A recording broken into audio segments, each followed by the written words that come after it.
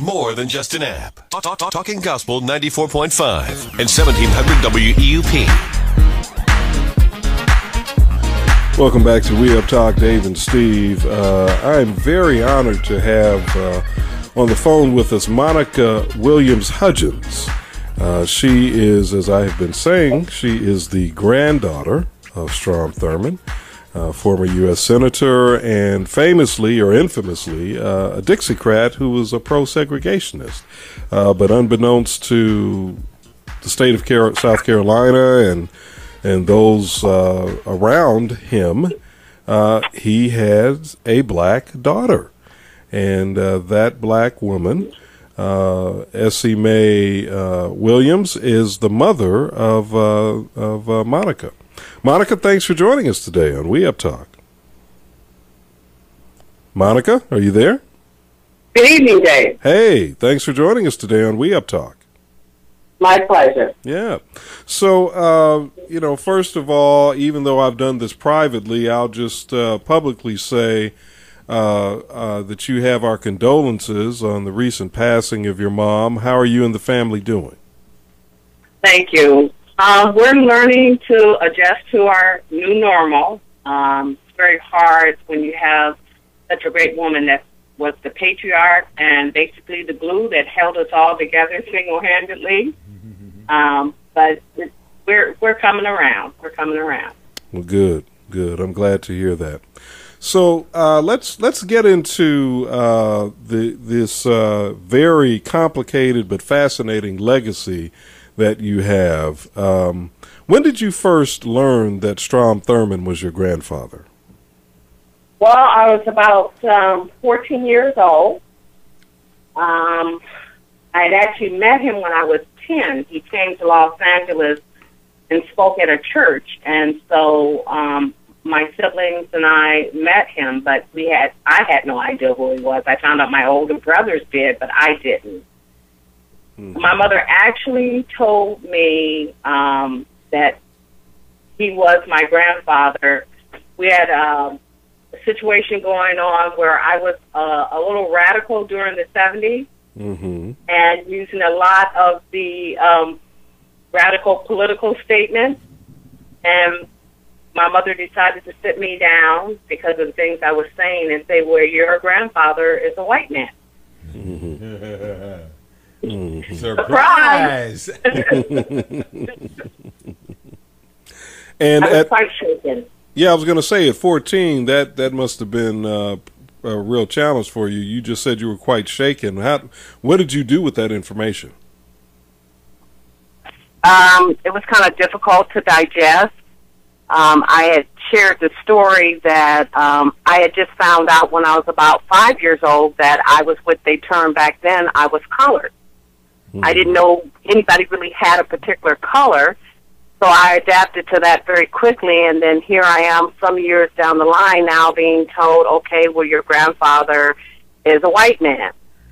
So it was a lot to digest. It actually kind of shook my political views up, and I wasn't quite sure how to digest that information. So it was a little difficult and rocky. Now, your grandfather wasn't just any white man. Your grandfather was Strom Thurmond, the infamous Dixiecrat and former segregationist. He was a hardliner back in his day. When did you come to understand that he was that guy? That would be about 3 years later when I turned 17. As a 14-year-old, I wasn't tuned in to the regular television stations or radio stations. Wasn't really interested in, back then, as we said, white politics. So I really didn't know the statements he had made regarding people of color until I saw a documentary on PBS. I was really floored at that point, and I heard him use the N-word, and I couldn't really compare him to the gentleman I had been talking to on the phone with the person that stood in front of me in front of the television in black and white and began to say these racist statements. It was hard to get the two together. The one I met, the one that I talked to on the telephone with this southern accent and who my mother spoke of was like two different people. Did you ever, Monica, did you ever try to confront your grandfather, or if not confront him, at least open a discussion with him about, you know, who you saw him to be as a grandfather versus who he was as a politician and a segregationist? No, just because of my mother's presence and her strength, we usually ran things past her, our views. And I basically expressed to her how I felt, and then she would express to him. And she actually began to ask him questions in the 70s and in the 80s that she never asked years before, which was, why did you say those things? And if you did say them, why don't you apologize to African Americans as a whole? And his answer to her was, well, it's just politics, as you may. Just politics. Just politics. And that's I'm sorry. Yeah, that's okay. And that's as far as he ever went with it? He never went any further with it than it's just politics? That it was just politics. A thing that politicians do. My mother actually mentions in her book, for gathering votes, being here in the state of South Carolina was a popular position, power position. That's why it was as if there were two different personalities that existed. Wow. This is We Up Talk, Dave and Steve. We have on the phone with us Monica Williams Hudgens. She is the one of the two black granddaughters that Strom Thurmond has. And you also have a brother, right? You have a brother? Yes, Dr. Ronald Williams. He lives in the state of Washington. So there are altogether, there are 3 grandchildren, black grandchildren? There were 4 of us. We lost our older brother back October 8th, 2012, and he was the elder. He actually knew Strom Thurmond and had talked to him, but he never discussed with us what their conversations were about. And the brother underneath him, he was the second oldest. Strom Thurmond helped him get into medical school. And this is why I say, Monica, that your legacy, your family legacy, is complicated because, you know, let's go back even further. You were telling me a few weekends ago, that your grandfather essentially created a law school at South Carolina State University so that your father could get a law degree, right? Exactly. That was upon a confrontation from my mother that he really encouraged her to come down here. She was going to school in New York City, nursing school. He encouraged her to come here to South Carolina and go to state. And her husband, my father, was going to law school, and the only school here was USC for him to do the law degree, and he was not allowed to go there. So somehow Strom Thurmond got $2 million together and as a donation to state and started the first law school there, which it isn't open any longer. But my father was one of 2 graduates out of that first class. It's amazing that he was able to move mountains to do that. But my mother was bothered that her husband could not go to the regular USC for law school. So I guess, you know, as I hear this again, you know, I continue to confront personally the challenge of what do you do with this man, Strom Thurmond? And I imagine it's much more challenging for you than it would be for me or my co-host Steve or some of the others who are listening because, you know, he's your grandfather. But what do you do with that? How do you reconcile the racist, the segregationist with the clearly loving, supportive grandfather and father that he was to your mother? I would like to say dual personality. It's more or less in joking. But my mother really was the one that could reconcile things very well. And that is because my mother was a truly spiritual woman who truly believed in forgiveness. And I took that persona on from her, as that I didn't become a Christian until much later on in life. Mm-hmm. And I wanted to be forgiven for many of the radical political statements that I made that were not so nice. I would be the opposite of the Strom Thurmond on the side of the Black Power movement. Mm-hmm. Well, I changed as I got older, and I became enlightened by Dr. Martin Luther King Jr.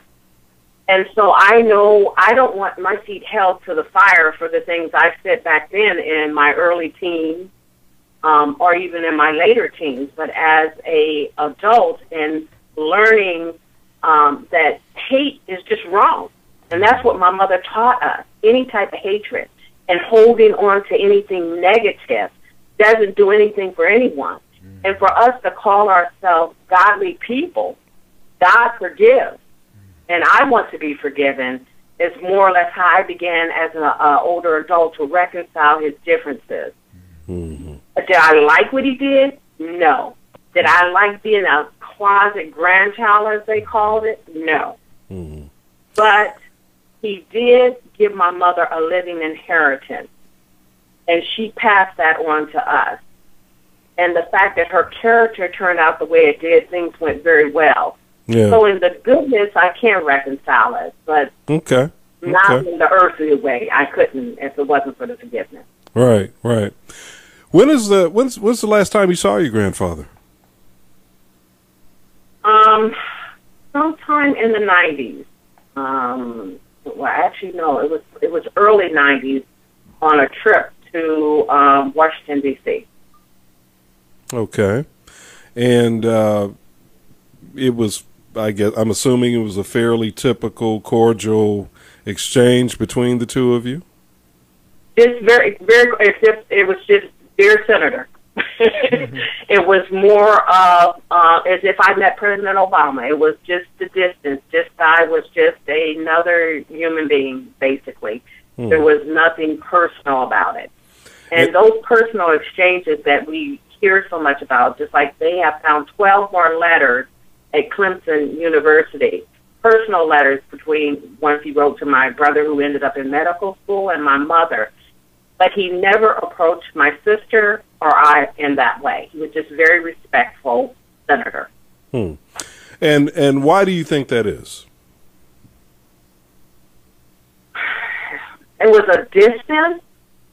I remember a prideful look, and I'm going to look at that little Southern propriety here also, because we really didn't know each other. I mean, that's just my guessing, because remember, my mother is the woman that kept a secret all of her life until 2003. Mm-hmm. She did that very well. I learned new things reading her book. Mm-hmm. I was amazed. My mother could keep things very well. And so I really don't know why it is that he could be so much, more personable with her, but with her children, it was more of a dispoliteness, so to speak. There was no relationship. Okay. You talked about the secret that your mom kept. Let's talk for a bit about your understanding of the Thurmond family's reaction to the public revelation of the existence of your mom and you and your siblings. What's your understanding of how they reacted, the Thurmond family? In other words, have they accepted you? Have they kept you at a distance? What's the state of that? Well, when it started out in 2003, there were two generations still living, which would be Strom Thurmond's sister and cousins. And then there were his children by his second wife. And they made one public statement together. They came united and said, we accept what Miss as the May Washington Williams is saying. There was no blood test involved, anything. They just looked at her. But the generation of the older people said, "Oh yeah, we knew that." So they knew. It's Paul Thurmond and several of their family relatives came to my mother's funeral services. So this is the first time of the meeting of several family members showing up. But there were a couple of family members that stayed in touch with my mother. They met her when she came out, when she came to South Carolina in her first public statement, and one of them stayed by her side to the end. That would be his niece. Wow. So her cousin, who now we've been becoming friendly with since 2006.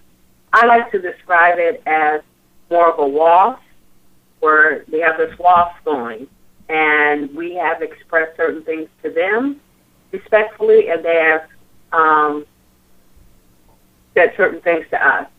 So I think we just want peace, and it seems like the willingness was coming.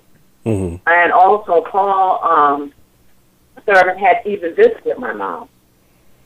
And then I didn't find out about that until just about a week ago. I had found that out from my sister. So it's been a slow, progressive healing because they truly did not know about my mom. It was the older generation that knew about my mom, and they never told the children.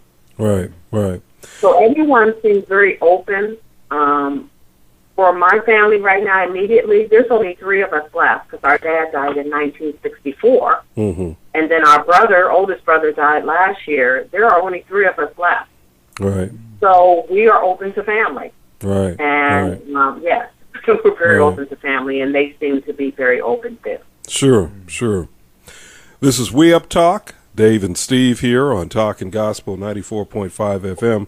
We've got on the phone with us Monica Williams Hudgens. She is one of Strom Thurmond's 3 living black grandchildren, and we're talking with her about this very complicated but fascinating legacy that she has. And there's no denying your mom and her dad, because yeah, all you have to do is see a picture of them. That's right. That's right. Yeah. Yeah. His face is imprinted on her face. Yes. Yeah. Yes, very much so. Now let's talk about the. I don't know if I should call it a liaison, a relationship, or that triggered all of this. This was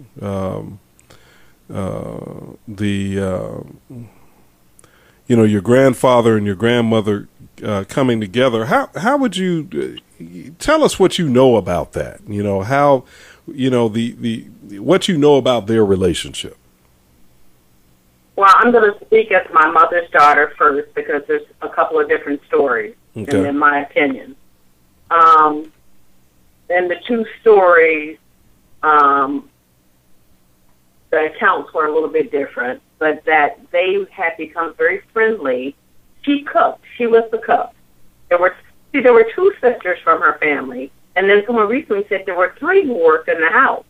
One did the house cleaning. I'm not sure what the other one did. But because there were 4 sisters, 4 Butler sisters. And my grandmother was the cook. And she cooked very well. And I was told oftentimes Strom Thurmond would come into the kitchen where they ate and sit with them and talk. This had gone on for years. And that's how they became very friendly. Now, my account is, and I've been an advocate for women and children for a number of years, is that, and classism, is that it was wrong at all levels for them to come together because of age, because of race, and because of class. Because it was, here in South Carolina, he could have been hung for having relations with a black woman at that time. Now, I don't know if that was a law in the book, but that's what they did. and they could do. Mm-hmm. And he was warned about that. That's the way it was told to me. He had been warned. And the fact that she had an offspring just made complicated things more. Right, right. And so my grandmother went back home to Aiken. That's why my mother was born in Aiken and not Edgefield. And that's where she was born, because they had to, that's a very serious offense.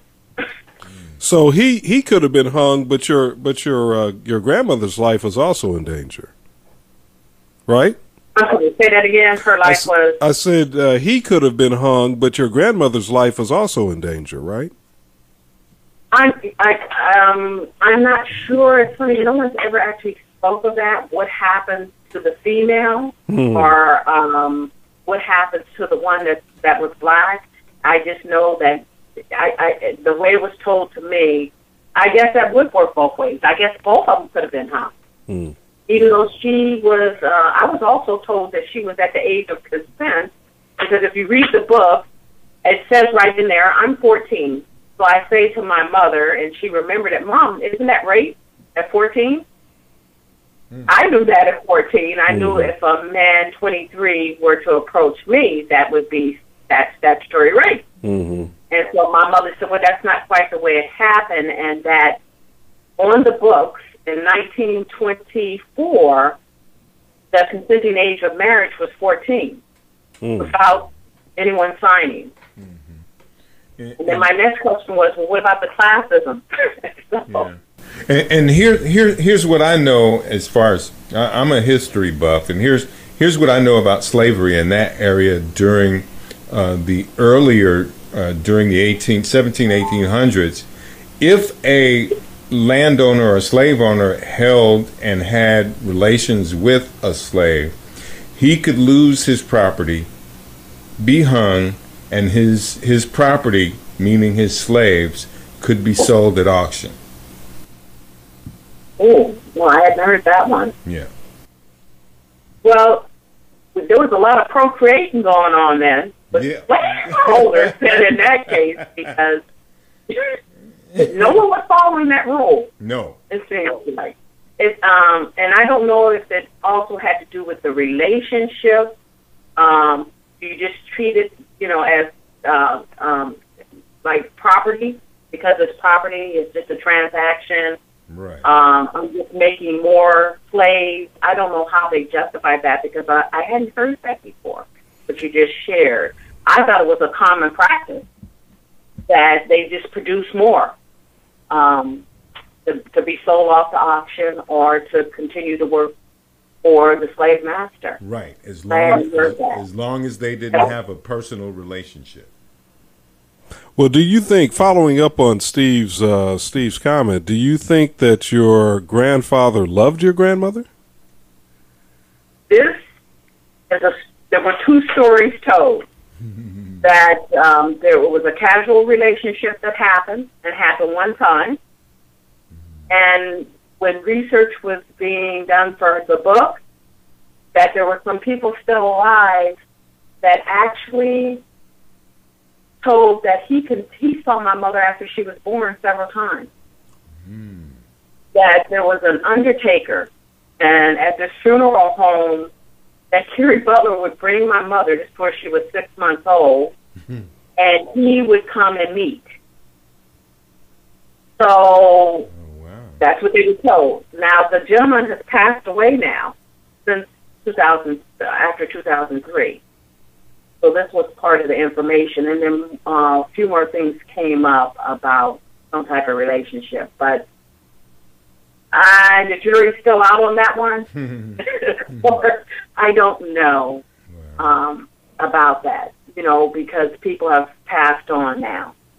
But for me personally, I don't know how a 23-year-old and a 15 or 16-year-old, how much of a relationship does that make? Right. Especially when you're dirt poor and you're not educated. I don't know how that works exactly. I just have to be honest.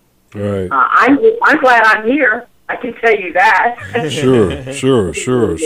Sure. Hey, Monica, we're going to take a commercial break, and then when we come back, we will conclude our conversation with you. So just hang on, okay? Thank you. All right. This is We Up Talk on AM 1700, Talking Gospel 94.5 FM, streaming on WEUPAM.com.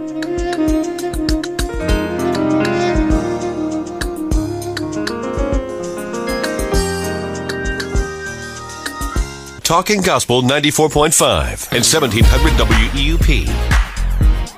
Welcome back to We Up Talk. Dave and Steve. Monica Williams Hudgens is on the phone with us. She is the granddaughter of former U.S. Senator and infamous segregationist Strom Thurmond. Monica, you and I have talked a little bit about this, and I want to just sort of explore this publicly here in the couple of minutes that we have left. You feel a sense of calling or duty or something to sort of, as sort of your reaction to this legacy that has been bequeathed to you. What are you thinking in terms of what you want to do with this? Well, that's very true. I do feel this sense of obligation to continue to the healing, definitely a healing, and that's also something that my family has gone through since my mother came forward. A unity. I think our family is more like the modern family now. Biracial children are being born by choice, but some people are still from the old school of thought and still aren't very accepting. I just know that I think a sense of real godliness has to be taken into account in order to be able to deal with these issues because of the things that were said in the past. I would like it to make it my goal to say, okay, I am one of the granddaughters of Strom Thurmond. How can I improve things here in South Carolina? How far has South Carolina progressed since his legacy? I know he tried to make many changes before he went out of office, and he made amends for many different things. One, by hiring the first aide into the White House, by voting for legalizing Dr. Martin Luther King's birthday as a holiday. There's some things he started doing towards the end, and I've also spoken with many African Americans here who like to tell the story of what he did to help them if they lost a job or their home or just different issues, that they could go to him and talk to him. See, and that's that different personality. So it wasn't that he just kept it with my mother. And the one thing he did tell her, well, as times changed, I changed. And he openly admitted that. I would like to see more of those changes continue to happen because I see some carryover and layover from those days since I've been living here in South Carolina. So I'd like to continue in that fashion of healing and seeing more unity, more acceptance, and more change. Well, that's great. I think that is all that anybody could really ask. You know, you're certainly not obligated to do anything, but I think it's wonderful that you are seeking to do something with this legacy to make South Carolina a better place and to build on the changes that your grandfather, the changes that he did make. I think that's fantastic. Monica, I want to thank you very much for joining us for We Up Talk today. It was a pleasure to meet you a few weeks ago. It's been a pleasure to talk to you today, and we wish you well as you move forward. Thank you. I appreciate that. And there is a collaboration going on to tell more of the story. There was only part of the story told in Mom's book. And she said she wanted my sister and I to go ahead and tell the rest. So okay. I'll leave you with that. All right. Well, good luck with that, and keep us posted, okay? Thank you, and good night. All right, Monica, take care. Wow, that was interesting. Yeah, So interesting. Monica Williams Hudgens, the granddaughter of Strom Thurmond.